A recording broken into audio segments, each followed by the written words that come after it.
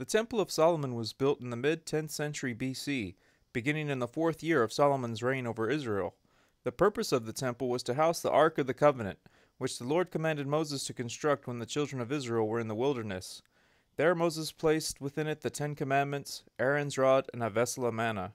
Before the temple was built, the ark was kept in a tent-like abode called the tabernacle. Solomon was a wise man. His wisdom, in fact, was granted to him by God. For in a dream, when the king was young, the Lord told Solomon that he would grant him anything he wished. After a little contemplation, Solomon asked the Lord for wisdom. God was so pleased with Solomon's decision that the Lord not only granted the king wisdom, but also great wealth.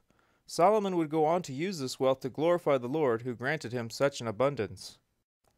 The temple was built with stones that were not only quarried off-site, but were also shapen far from the temple's location, so that, as the Bible states, there was neither hammer, nor axe, nor any tool of iron heard in the house while it was in building. 1 Kings chapter 6, verse 7. Speaking on the temple, St. John Chrysostom had this to say, quote, "Nowhere else in the world was such a temple constructed as this, either for costliness or beauty or anything else.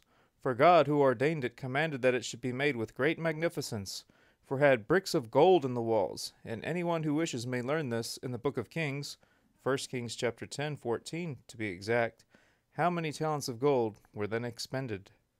Solomon covered the interior of the temple with beams and boards of cedar. There was no stone seen. The inner walls were carved with figures of cherubim and palm trees and open flowers, and the whole house was overlaid in gold. The Holy of Holies, where the Ark of the Covenant was placed, measured to be about 33 feet in length, in breadth, and in height, and was overlaid with pure gold. For the construction of the 2 brass pillars that would stand on each side of the porch of the temple, Solomon sent for Hiram out of Tyre, which is in modern-day Lebanon. The Bible states that Hiram was a widow's son of the tribe of Naphtali, a worker in brass and filled with wisdom and understanding. He came to Solomon and wrought all his work. 1 Kings chapter 7, verse 14. So Hiram forged the 2 brass pillars. He named the right pillar Jachin and named the left pillar Boaz. In addition to the brass pillars, Hiram also forged what the Bible calls the molten sea, which was a brass basin for water, but on a grand scale. It was over 15 feet in diameter and over 8 feet in height. It stood upon 12 brass oxen, 3 looking north, 3 looking west, 3 looking south, and 3 looking east. It was over 6 inches thick and had a brim similar to that of a cup. After the temple was completed, the elders came with the priests and took up the ark. The priests came to the temple and placed the ark in the Holy of Holies. When the priests came out of the temple, behold, a cloud filled the house of the Lord. Then Solomon blessed all the congregation of Israel. Solomon made a great prayer unto God, and the king and all of Israel with him offered sacrifice before the Lord. Thus the temple was completed and dedicated, and there the Spirit of the Lord God did dwell. This is the leap of faith. And when the Queen of Sheba heard of the fame of Solomon, she came to prove Solomon with hard questions at Jerusalem, with a very great company, and camels that bear spices, and gold in abundance, and precious stones. And when she was come to Solomon, she communed with him all that was in her heart. Thus begins the story of the Queen of Sheba, found in the pages of the Holy Bible. Scripture does not mention much more of the queen, other than what has been stated above. However, there is an extra biblical account of the story of the Queen of Sheba that goes into much detail. That book is known to the Ethiopians as the Keber Nagast, which is interpreted as the Glory of Kings. The Christians of Ethiopia hold this book sacred and base their lineage from the union of Solomon and Sheba as found in its pages. Though the Ethiopian Orthodox Church holds the story as part of her history, many are skeptical as to its authenticity. One Ethiopian scholar has stated that he would not say that the story is false or that the story is true, but believes that we should all enjoy this rich culture that has come down to us through the traditions found in the Bible, in history, and in legend. So, let us now embark on a journey back to the ancient past, to antiquity, and discover great secrets as we slowly unravel the mysteries found in these wonderful stories. It is believed that the Queen of Sheba, Makeda being her name, lived in the 10th century BC and was from the country of Ethiopia or possibly Yemen. Some sources would point to her ruling both countries, since they are close geographically, and also due to archaeological discoveries in the Yemen that suggest a royal presence in the region dating back to ancient times. The queen is mentioned in both the Old and New Testaments of the Bible. In the Old Testament, her story is found in 1 Kings chapter 10 and 2 Chronicles chapter 9. In the New Testament, Christ himself refers to her as the Queen of the South in Matthew chapter 12 verse 42 and again in Luke chapter 11 verse 31. In the 27th chapter of the Quran, a history of Solomon is given and speaks of the land of Saba that is ruled by a woman, most likely the Queen of Sheba. Going further, chapter 34 of the Quran is called Al-Sabah, a reference to Yemen, where the queen may have also reigned. Finally, the most detailed account of the Queen of Sheba is found in the Ethiopian holy book, the Kebra-Nagast. Though the Kebra-Nagast gives an account of the events from Antiquity, it was written over 2,000 years later in the 14th century AD. From the text of the Kebra-Nagast, Queen Makeda went to visit King Solomon in order to test his wisdom and to see for herself the riches and magnificence of his kingdom. She came with many gifts for Solomon, along with a great company of camels and servants. When the queen finally arrived in Jerusalem, she was dumbstruck by the wisdom of Solomon. After spending much time in ancient Israel and conversing with the king, Queen Makeda not only knew for herself that the reports about Solomon were true, but was convinced that he was even wiser than what she had been told. Now Solomon was a lover of women, and he desired the queen. However, she was a virgin, and it was not her intention to give herself to him. So Solomon devised a plan. On the last night of the queen's visit, King Solomon told her that he would not take anything from her if she would not take anything from him. The queen laughed that Solomon in all his riches would say such a thing, and so promised him. When the evening meal was brought, Solomon instructed his servants to give Makeda food seasoned with pepper and to lace her drink with vinegar in order to make her thirsty. After dinner, the king went to sleep on one side of his chamber and the queen on the other side, but before they went to sleep, the king had a bowl of water placed between them. That night the queen awoke with a great thirst due to the spice and vinegar that the king had secretly put in her food. So she looked at the bowl of water and desired so much to quench her thirst. Looking at Solomon, she thought he was asleep. However, he was only pretending and was watching her closely. As the queen raised the bowl to take a drink, the king took hold of her hand and said, "Since you have broken your oath, now I am relieved of my oath." The queen protested and argued that it was just water. The king replied, saying, "What on earth is more precious than water?" So the queen said, "Be free from your oath, but let me drink water." So Solomon permitted her to drink water, and after the queen had drunk the water, he worked his will with her, and they slept together. Thus is the legend of Solomon and Sheba. It is more than possible that several liberties were taken in its creation. However, it is an interesting piece of ancient literature that deserves to be studied, if not for historical or biblical research, then most definitely for its cultural development. What has been left out of this study of the Kebra-Nagast is the tale of the son that would be born from the relationship between Solomon and Sheba, and how the worship of the one true God will be brought back to Ethiopia on the queen's return from Jerusalem. But that is another story. This is the leap of faith. In 922 BC, Rehoboam, King Solomon's son and successor, attempted to carry out some oppressive policies. This led to the secession of northern Israel. Jeroboam, the spokesman of the northern tribes, was encouraged to lead a revolt. When Rehoboam refused to halt taxes and forced labor, the northern Israelites split from Judah and chose Jeroboam I as their king. The kingdoms of Israel and Judah continued with a separate but interrelated existence for about 200 years until the fall of Samaria in 722 BC by the Assyrians. This era of division was mixed with peaceful as well as trying times for both Israel and Judah.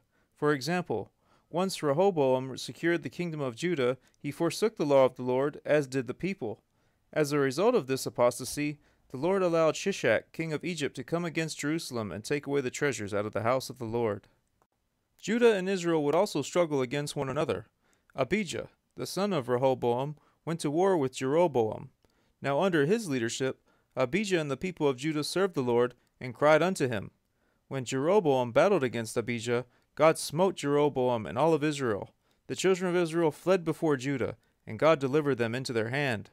The son of Abijah, who ruled after him, was Asa. Asa reigned in Jerusalem for 40 years, and did what was right in the eyes of the Lord.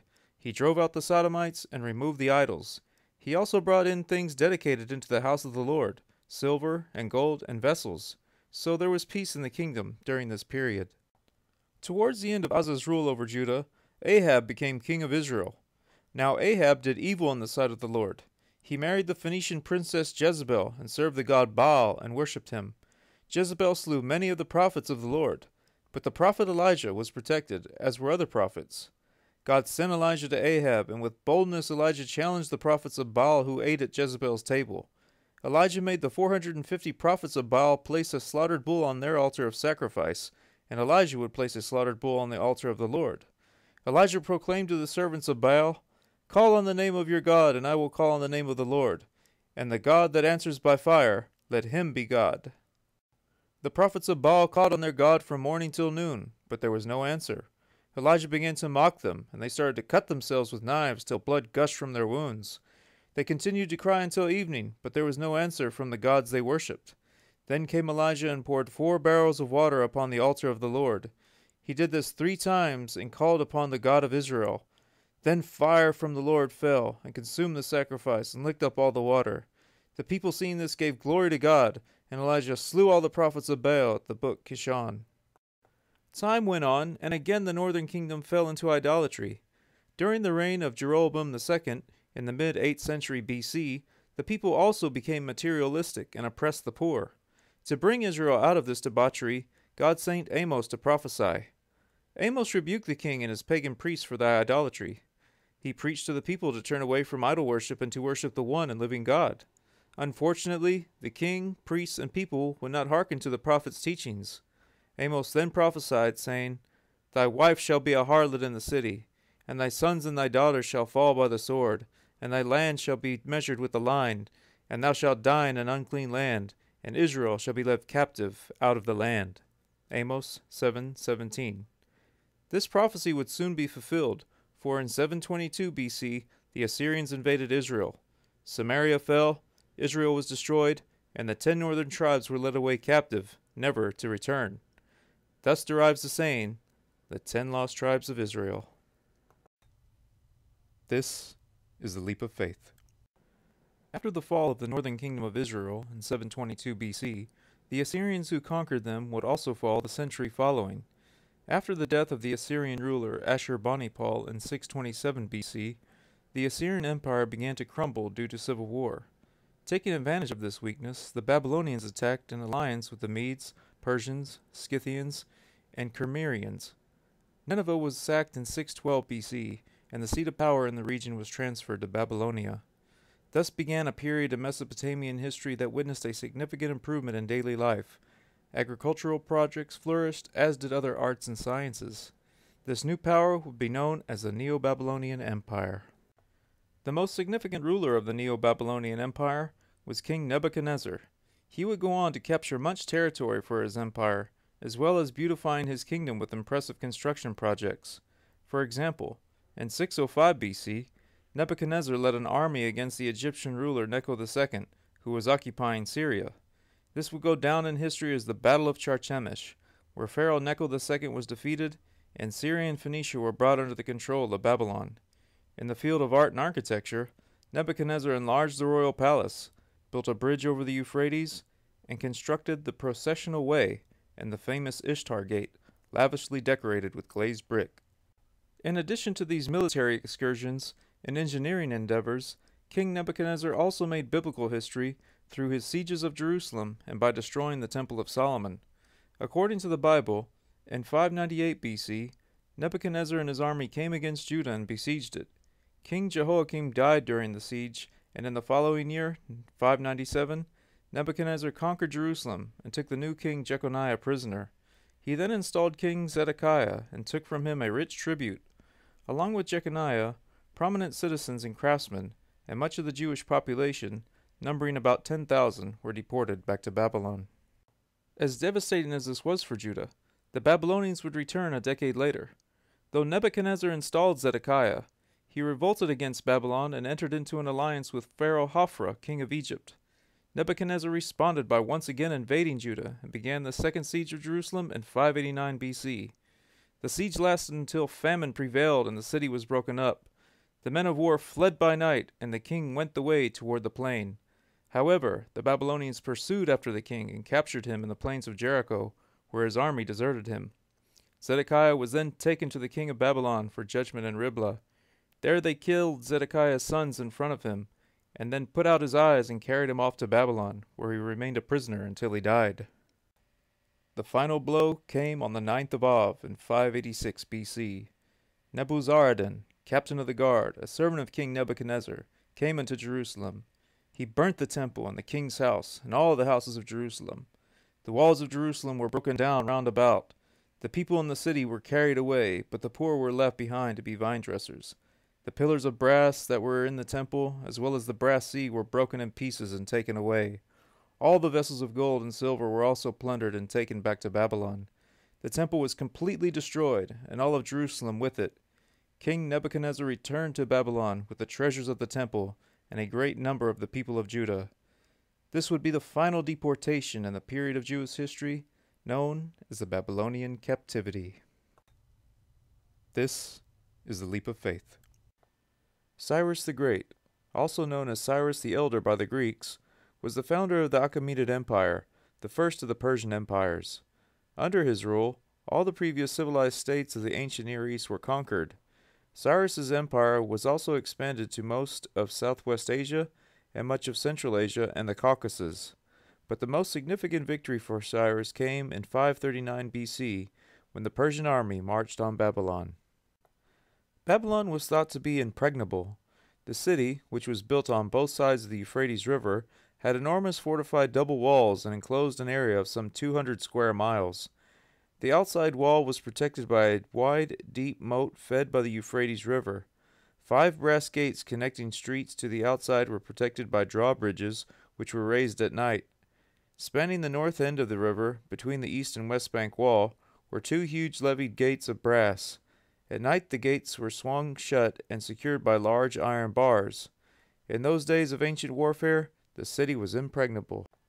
However, the ancient Greek historian Herodotus states that Cyrus diverted the Euphrates into a new channel, and guided by 2 deserters, marched by the dry bed into the city while the Babylonians were carousing at a feast of their gods. According to the Bible, King Belshazzar of Babylon made a great feast one night. While he was drinking wine, he commanded that the gold and silver vessels which his father Nebuchadnezzar had taken out of the temple, which was in Jerusalem, be used for him and his princes, his wives and his concubines, that they might drink therein. Then, as they drank wine, and praised the gods of silver and gold, came forth fingers of a man's hand and wrote on the wall of the king's palace.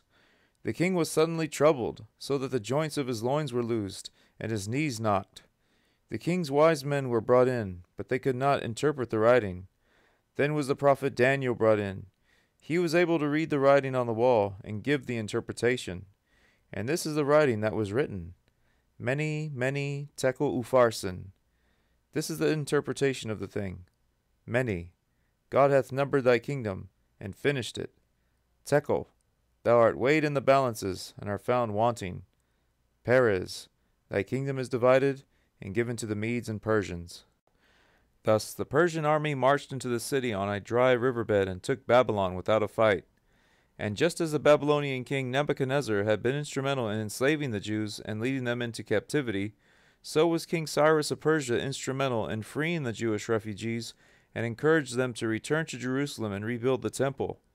In the book of Ezra it states, Now in the first year of Cyrus king of Persia, the Lord stirred up the spirit of Cyrus, that he made a proclamation, saying, Thus saith Cyrus king of Persia, The Lord God of heaven hath given me all the kingdoms of the earth, and he hath charged me to build him a house at Jerusalem, which is in Judah. Cyrus went on to bring forth the vessels that Nebuchadnezzar had taken from the temple, and sent them back to Jerusalem along with the Jewish refugees. Thus a new era in Jewish history was born, known as the Second Temple period. This is the leap of faith. After Alexander the Great had defeated the Persians and conquered many lands and advanced to the ends of the earth, he fell sick and perceived that he was dying. So he summoned his most honored generals and divided his kingdom among them. Soon Alexander was dead, and his officers began to rule, each in his own place, and they set up kingdoms for themselves. One such kingdom that sprang from the division of Alexander's Macedonian Empire was the Seleucid Empire, founded by Seleucus I Nicanor. Seleucus' kingdom covered much of the territory of the ancient Near East, a dynasty which existed from 312 BC to 63 BC. The Seleucids held a light rule over the territory of Judea and the Jewish people. They respected Jewish culture and protected Jewish institutions. However, during the reign of Antiochus IV Epiphanes, beginning in 175 BC, the Jews were faced with harsh persecutions which led to a rebellion against his rule. This Jewish uprising against Greek influence will be known as the Maccabean Revolt and lasted from 167 to 160 BC. After taking control of Egypt, Antiochus went up against Israel and came to Jerusalem with a strong force. He arrogantly entered the sanctuary and took the golden altar and the table of showbread. He stripped off the golden ornaments from the temple as well as other costly vessels and the hidden treasure that he found. He took them all and went into his own land after shedding much blood. 2 years later, in 168 BC, Antiochus Epiphanes returned to Jerusalem and captured the city. Then the king wrote to his whole kingdom that all should be one people and that all should give up their particular customs. Many from Israel gladly adopted his religion. They sacrificed to idols and profaned the Sabbath. Antiochus erected the abomination of desolation on the altar of burnt offering, and on the 25th day of Chislev they offered sacrifice upon the idolatrous altar, which was upon the altar of God, and this sacrifice is believed to have been a pig. But many in Israel stood firm and resolved not to eat unclean food, and chose rather to die than to profane the holy covenant, and they did die, and very great wrath came upon Israel. In those days, Mattathias, a priest from the family of Jorib, moved from Jerusalem and settled in Modin. He had 5 sons, namely Judas called Maccabeus, meaning the hammer. Mattathias saw the blasphemies being committed in Judah and Jerusalem, and he and his sons tore their clothes, put on sackcloth, and mourned greatly. The king's officers who were enforcing the apostasy came to Modin to make them offer sacrifice. Mattathias strongly refused and said loudly, "We will not obey the king's words by turning aside from our religion to the right hand or to the left." And just as he finished speaking, a Jew came forward to sacrifice on the altar of Modin, according to the order of the king. Seeing it, Mattathias, filled with zeal and righteous anger, ran and killed him on the altar. He also killed the king's officer who was enforcing the sacrifice and tore down the altar. Then he and his sons fled to the hills. Then there united with them a company of Hasidians, mighty warriors of Israel, and other fugitives joined them and reinforced them. They organized an army and struck down sinners in their anger. Mattathias and his friends tore down the altars, forcibly circumcised all the uncircumcised boys within the borders of Israel, and rescued the law out of the hands of the Gentiles and kings, and they never let the sinner gain the upper hand. Now the days drew near for Mattathias to die, and he instructed his sons to show zeal for the law and to give their lives for the covenant of their ancestors. Then his son Judas Maccabeus took command in his place. All his brothers and the others who joined his father helped him, and they gladly fought for Israel. Judas extended the glory of his people. Like a giant he put on his breastplate. He bound on his armor of war and waged battles, protecting the camp with his sword.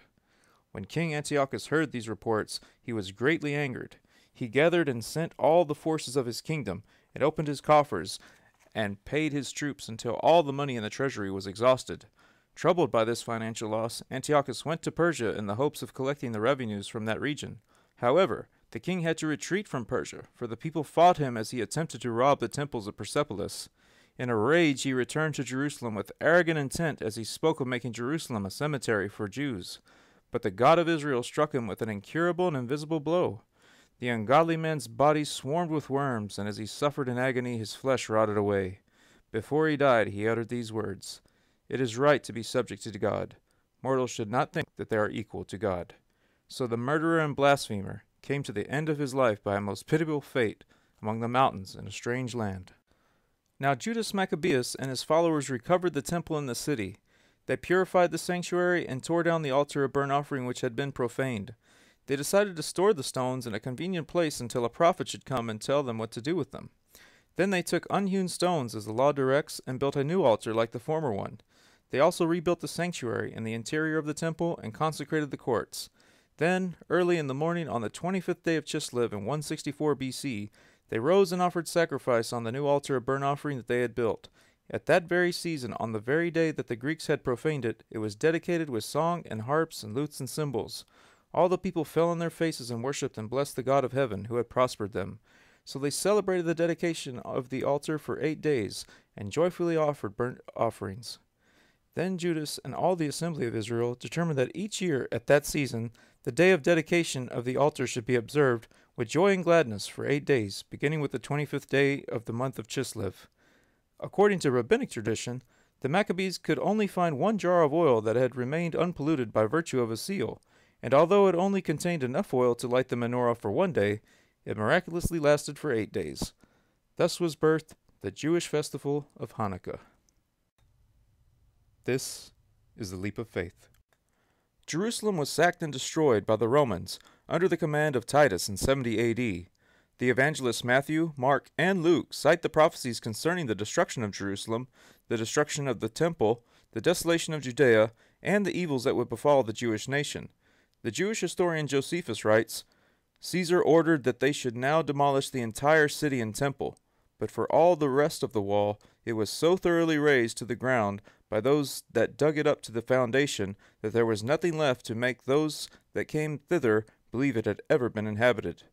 Thus the prophecy of Christ uttered in Matthew 24, verse 22, that there shall not be left here one stone upon another that shall not be thrown down, was fulfilled. Many are of the school that the destruction of Jerusalem and the temple in 70 AD was the recompense of the crucifixion of Jesus Christ some 40 years earlier by the Romans via the Jewish leaders who conspired against Christ and had him arrested and tried.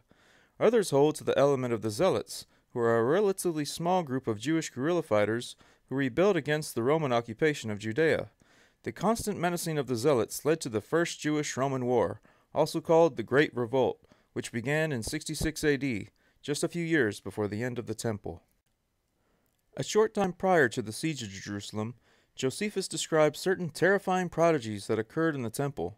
Some of these signs and prodigies Josephus wrote of were the following. There was a strange sword-shaped star which appeared over the city, and a comet which lasted for a year. A bright light appeared around the altar in the sanctuary late one night in the month of Nisan, so bright that it appeared to be daytime. A heifer about to be sacrificed gave birth to a lamb in the temple court itself. The great eastern gate of the inner court opened by itself at midnight, and the temple guard had great difficulty closing it again. Then, in the month of Jar, an incredible phenomenon appeared. Before sunset, chariots were seen in the air, and armed soldiers were seen, hurtling through the clouds, encompassing the cities. After a siege which reduced the people to starvation, both Jerusalem and the temple were destroyed. Josephus writes, The troops were now setting fire to the gates, and the silver melting all around quickly admitted the flames to the woodwork. The Jews, seeing the fire encircling them, were deprived of all energy of body and mind. In shock, none attempted to ward off or extinguish the flames. At this moment, one of the soldiers snatched a brand from the burning timber, and flung the fiery missile through a low golden door, which gave access to the chambers surrounding the sanctuary. As the flames shot up, a cry as poignant as the tragedy arose from the Jews who flocked to the rescue, now that the object of all their past vigilance was vanishing. On all sides was carnage and flight. Most of the slain were civilians, each butchered where he was caught. Around the altar a pile of corpses was accumulating, and down the steps of the sanctuary flowed a stream of blood. The number of Jews killed during the siege of Jerusalem in 70 AD surpassed 1.1 million approximately, and in the surrounding areas over 250,000 roughly, in all over 1.3 million. The treasures of the temple were taken as spoils to Rome, where they were carried in a triumphal procession. In addition to the vessels of gold that were plundered, a copy of the Jewish law was taken, along with the purple hangings from the temple. Many of the Jews that survived the destruction fled to areas around the Mediterranean and elsewhere. This would echo the exile of the Jews after the destruction of Solomon's temple by the Babylonians over 600 years previously. To this day, the destruction of both the first and second temples are mourned by Jews annually on the 9th of Av, also known as Tisha B'Av. Tisha B'Av is regarded as the saddest day in the Jewish calendar. The Book of Lamentations, which mourns the destruction of Jerusalem, is read in the synagogue, followed by the recitation of liturgical dirges that lament the loss of the temples and Jerusalem. This is the leap of faith.